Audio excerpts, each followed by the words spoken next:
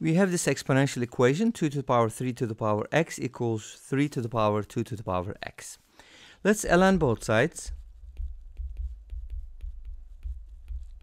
And now this brings the powers down, so we can write this as 3 to the x ln 2 equals 2 to the x ln 3. Let's go ahead and put the 3 to the x and 2 to the x together.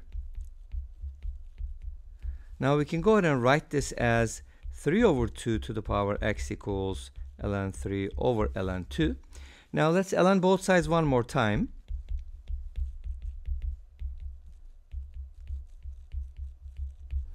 And now we can bring this x down. And finally, we can divide both sides by ln 3/2, and that's going to give us the value of x. Thank you for watching. Bye.